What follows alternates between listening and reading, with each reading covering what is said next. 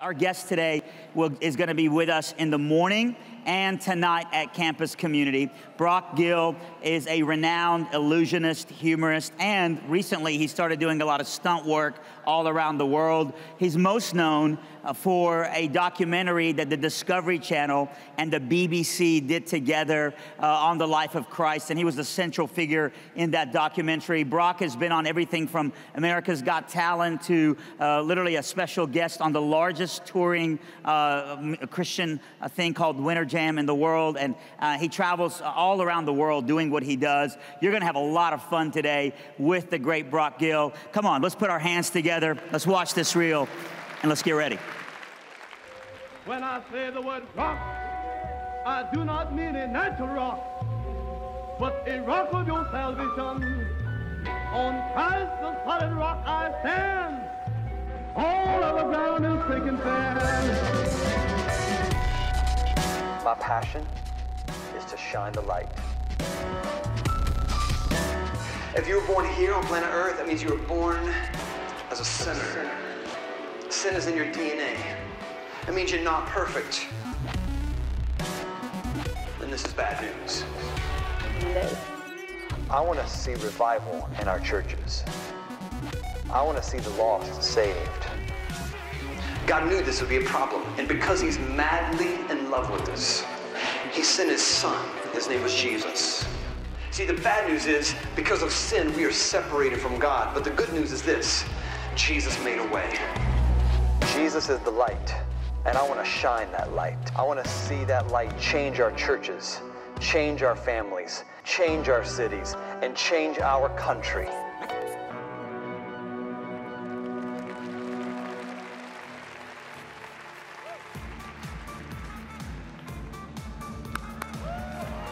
Hello, hello. Hey, everybody.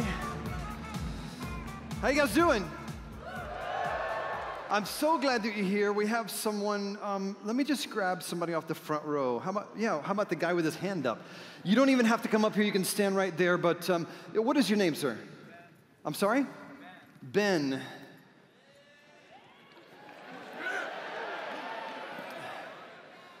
Ben, when you're ready, say stop. Stop. It's kind of in between, but we'll go for it, all right? Ben, would you like for my left hand to be safe or my right hand to be safe? Choose one. Right. Right hand?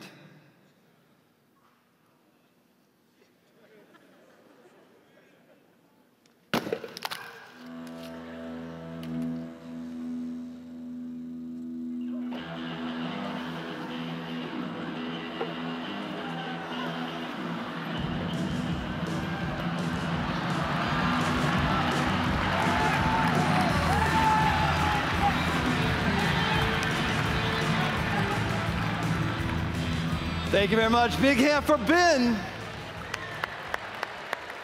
All right. So my name is Brock Gill, and I am from Nashville, Tennessee, and I brought my cousins with me, and they're out there screaming right now again. But right now, I need to get somebody on stage. Could you please send me a volunteer? Just grab me some volunteers and bring them up here. You guys welcome them as they make their way up. Come on, come on. Come on up, guys. Let's have you stand right about here. And you, sir, right over here. Excellent. We got two, you guys, all right.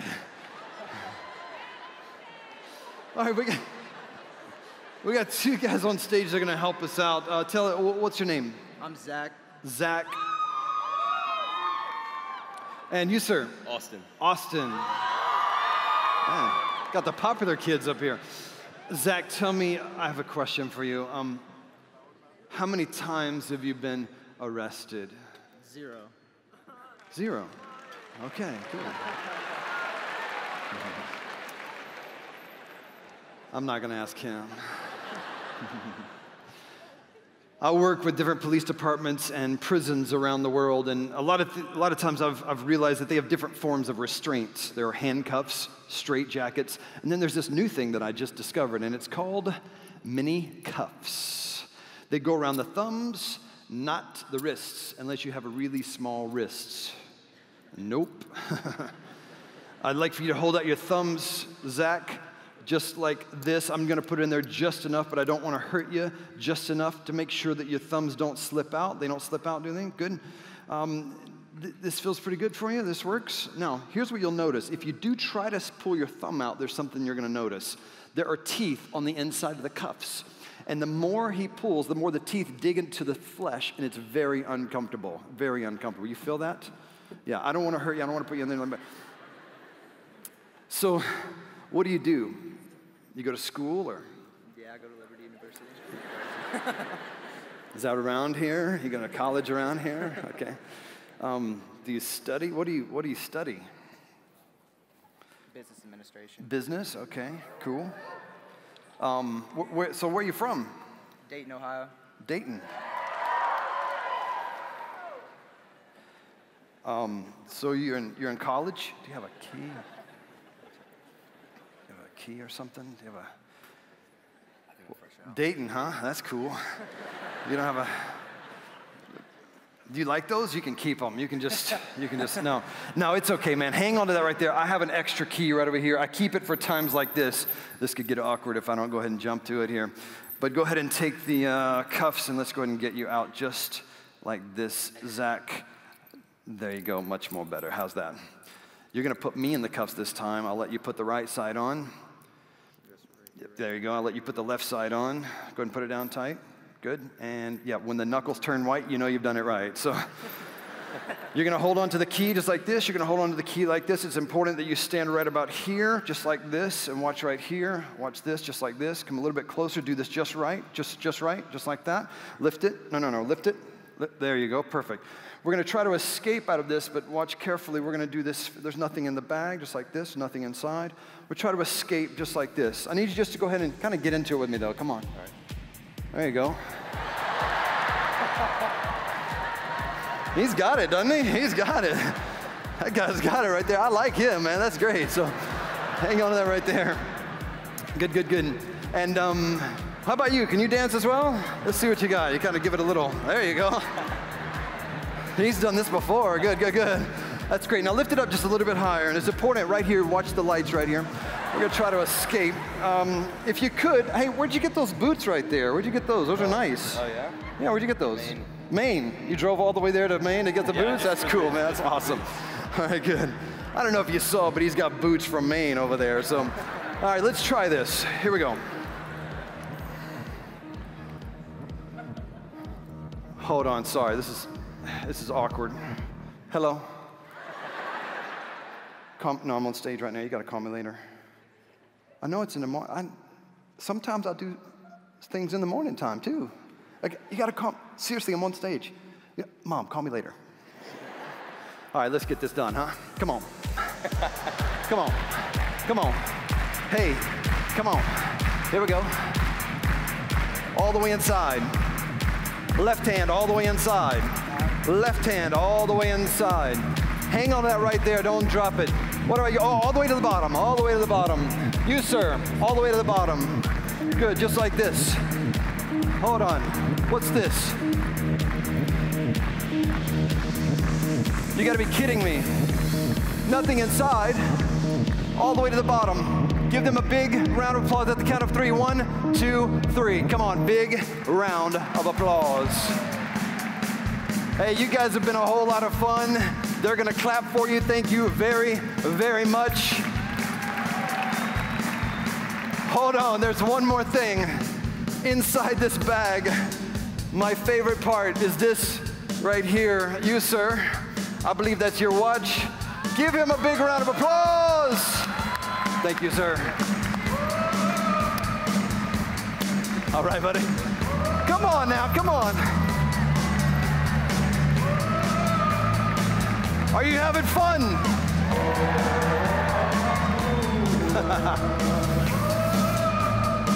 I need one more person. Go ahead and send me one more up here. Send me one more person up here, and you guys clap for her as she makes her way. Hey, how are you? I'm glad that you took a seat there. We're going to try something up here. Do you like, what's your name first? What's your? Jesse. Jesse, do you like card tricks? You got fans up there, Jesse. Jesse, do you like card tricks? You do? Yeah. Cool.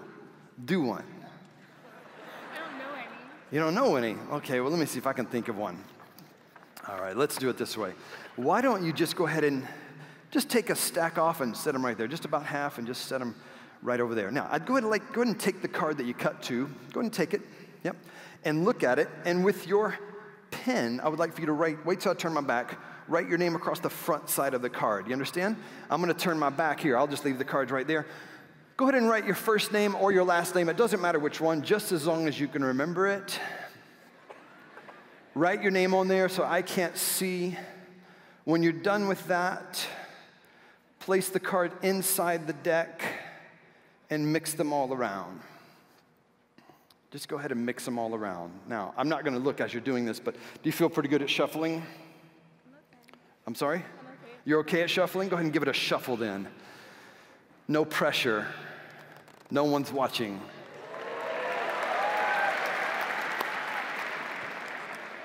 And just place the cards right there. Whenever you're finished, I'll go ahead and turn back around. Jesse, right? Jesse, you know what these are for, right? Yes. Yes. You know what to do with them? Go ahead, do it. I don't know. Here's what you do. You take the silver dollars and you put them right over the eyes just like this. Then you take tape like this and you place right over the eyes like this right here. You continue by taking more tape and going over just like this right here. At this point, you start to get the idea and you start taking tape and sticking it on there as well. There you go, perfect, perfect. All right, so I'm gonna take this one and you know what to do. And let's give it one right across the face there. All right, is there any more? Just put it right across. All right, is it all on? She did a good job. This is, Jesse, you've done this before? No? Okay. All right.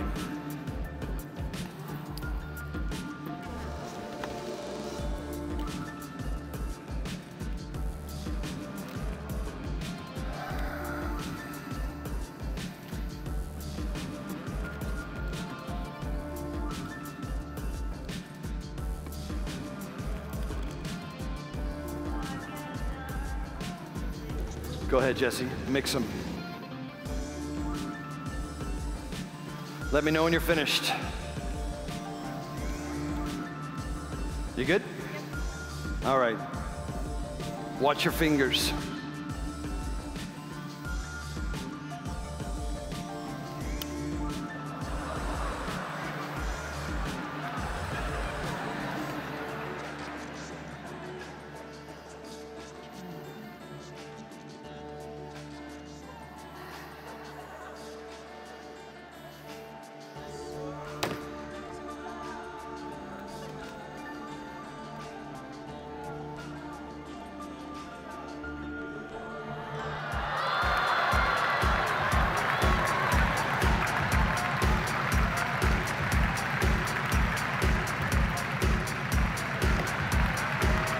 Jesse, is that your card? Yes. Take your card.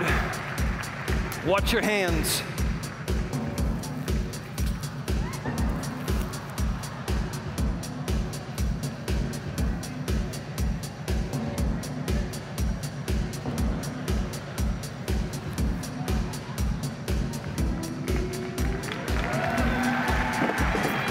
Thank you very much. And a big hand for Jesse.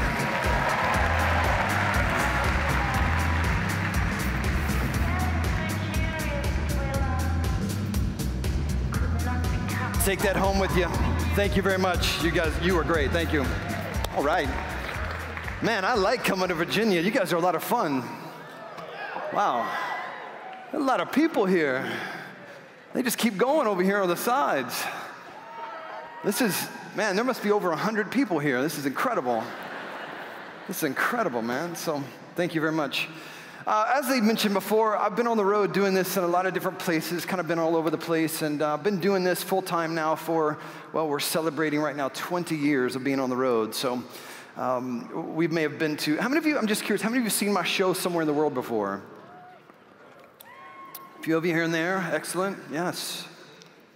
I wanted to do something, kind of one of my favorites. I wanted to do it here this morning. I think you'll enjoy this, but this all kind of makes me think about, you know, my time on the road has been kind of a constant, I'll put it this way.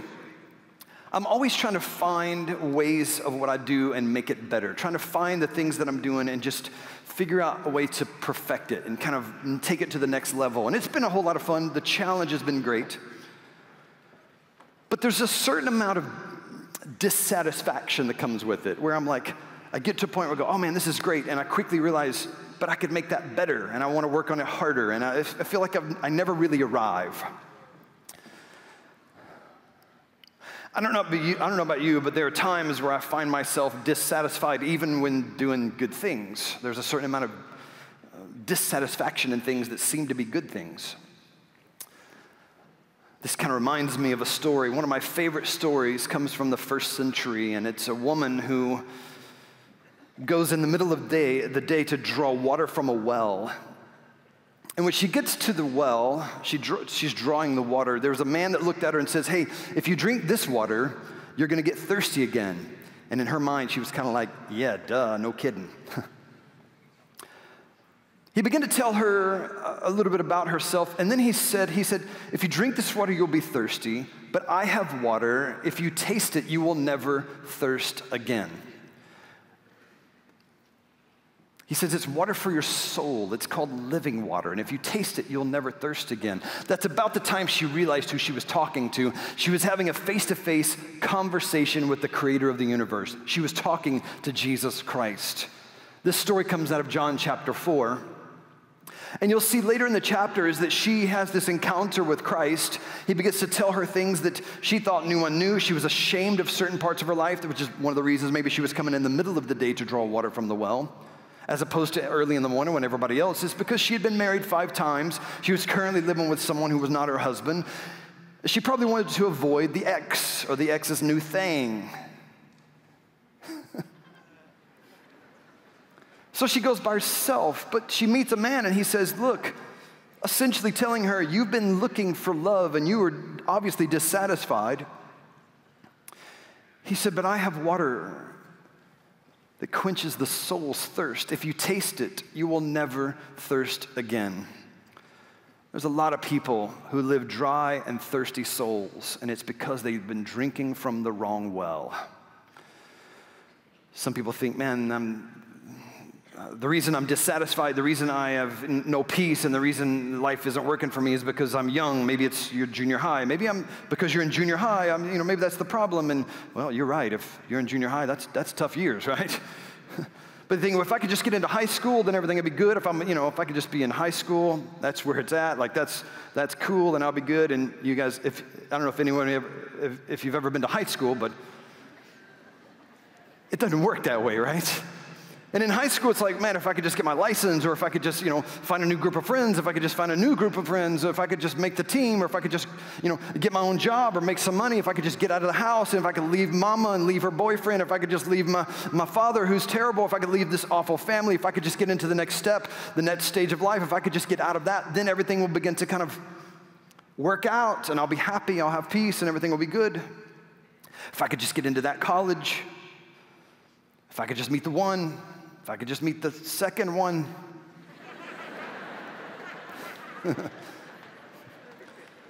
If I could just graduate, if I could just pay that off.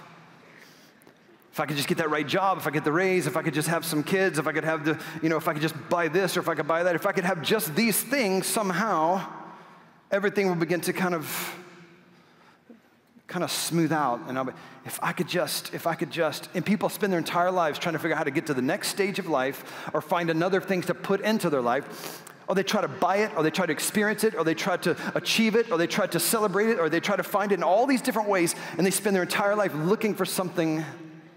And essentially, Jesus answers that question. You can search and drink all of the water of the world, all of the things of the world. You can search it, you can do it, you can experience it, but you will always be dissatisfied. But Jesus Christ has living water. If you taste it, you will never thirst again.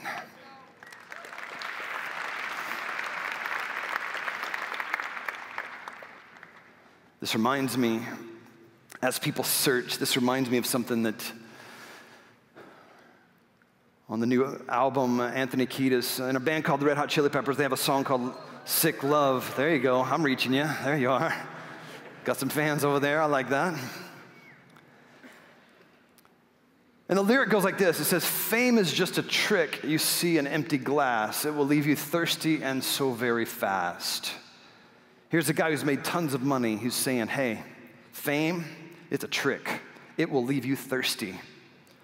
Some people think, well, you need to be more popular, you need to have more money, you need to have these other things, and somehow that's gonna make you feel good, and that's gonna make you, and this is my challenge to you as college students who are literally about to go and shape the world, who are literally gonna go into the workforce and into the careers, who have places of influence, who will literally shape the world. My message to you is this: be careful.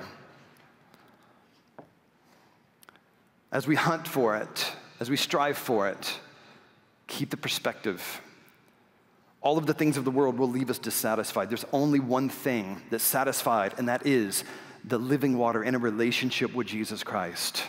Everything else can pour out of that, but we got to get that part right first. Maybe that's why Tom Brady, with a handful of, all right, with a handful of Super Bowl rings, says, I'm still not satisfied. There's something wrong.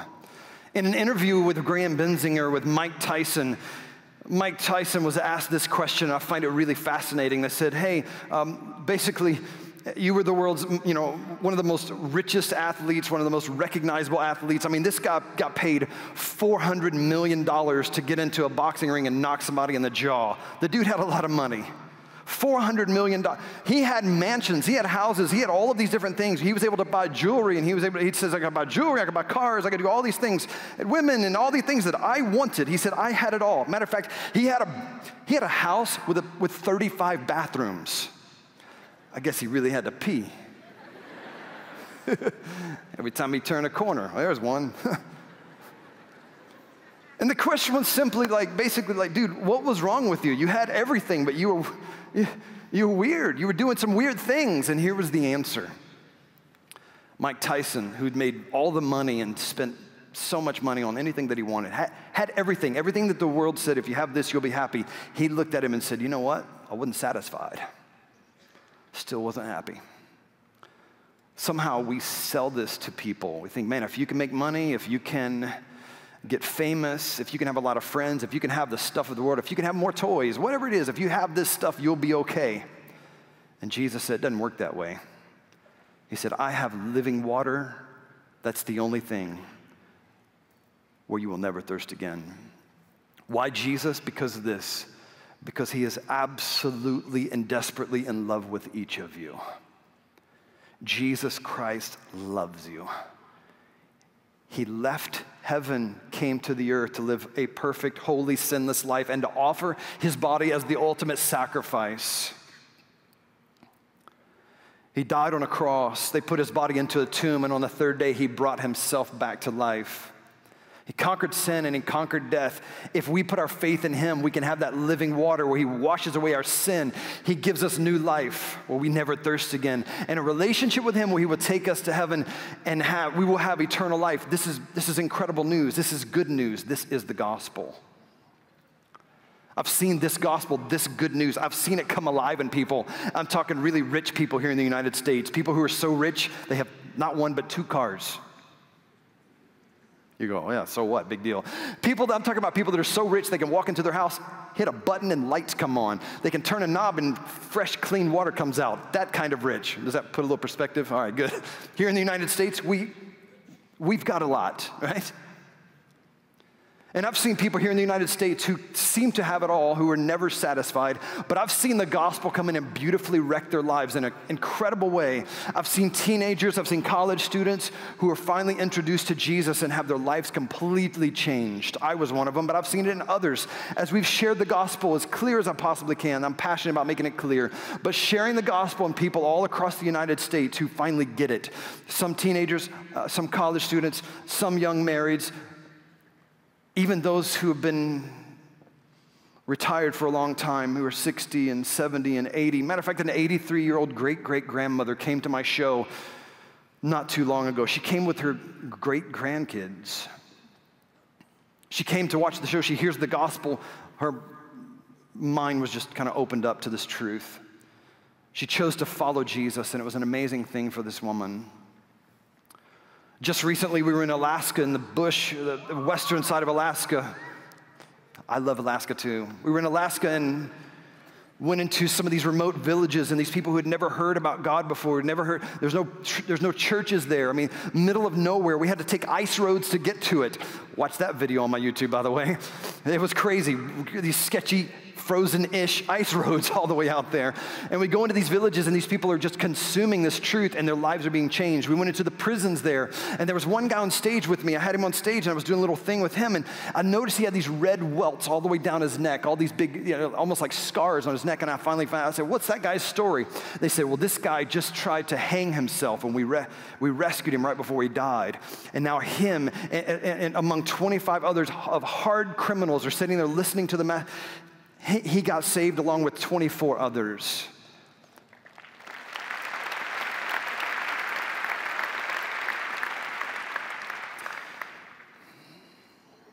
As I go into the city dump down in Managua, Nicaragua, to the poorest, one of the poorest places where people live off of what they find in the dump. I go down there 2 or 3 times a year, and I go and I do shows. I know it's the most weird place to do a show, but I go to the dump and we do a show there, and people gather, and the poorest of the poor begin to hear the gospel and begin to be changed. Those who are murderers, those who are gang leaders, those who are into drugs, they become just changed by the power of the gospel. As we've gone around the world to places like Australia and Europe and Greece and in Egypt, right in the middle of the revolution just a couple of years ago, we flew in and it was like this secret show we had to do. They took us out into the desert and people were invited to come to the show, and you had to know someone to even get in. They didn't want to advertise it for fear of persecution. And we still had in 3 days 33,000 people show up. And the gospel was changing people. I mean, people were coming down, they were giving their drugs to us. I didn't know what I was supposed to do with it, but sure, I'll take it. Here. People who were in all sorts of messes, they were becoming believers and following Christ, including veiled Muslim women who were taking their veils off, saying, you know what? No more fear. I'm going to follow Christ.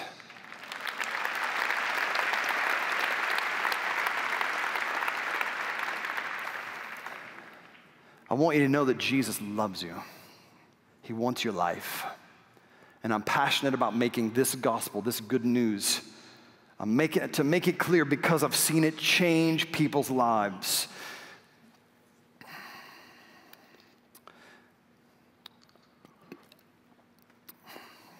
What Jesus said 2,000 years ago is true then, that's true today. If you drink this water, you will be thirsty, but Jesus said, drink from the living water, and you will never thirst again.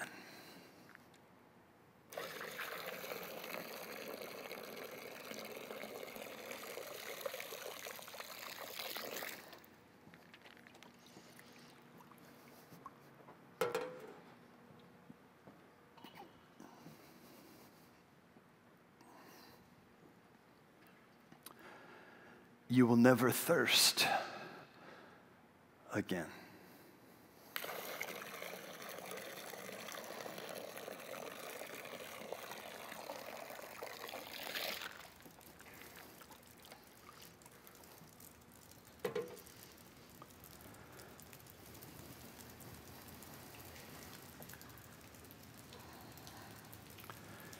You will never thirst again.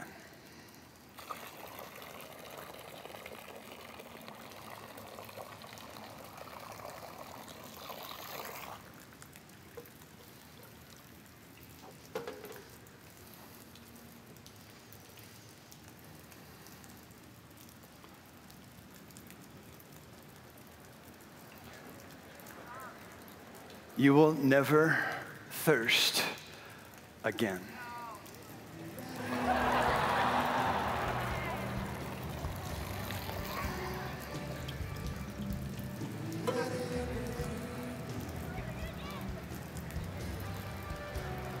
You will never thirst again.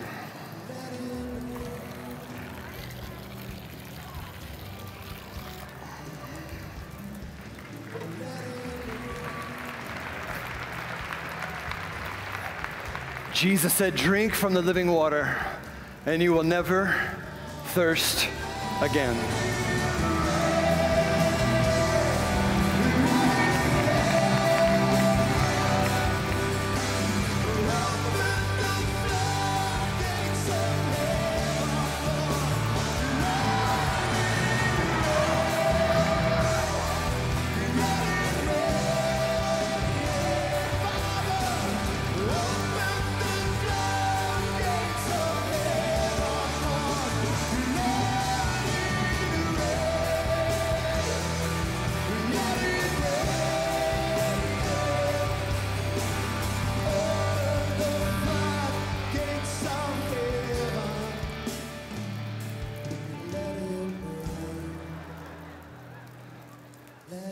You will never thirst again.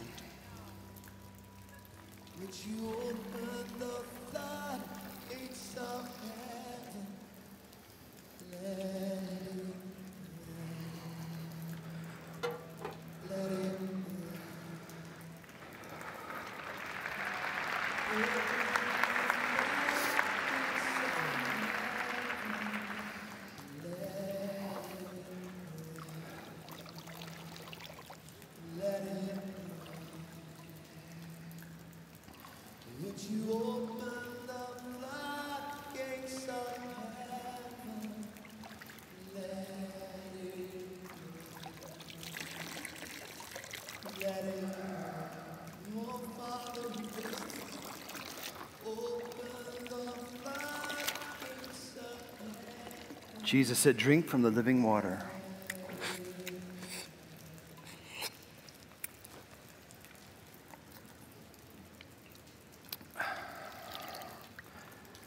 And you will never thirst again. Thanks a lot. See you tonight. Thank you. Thank you very much.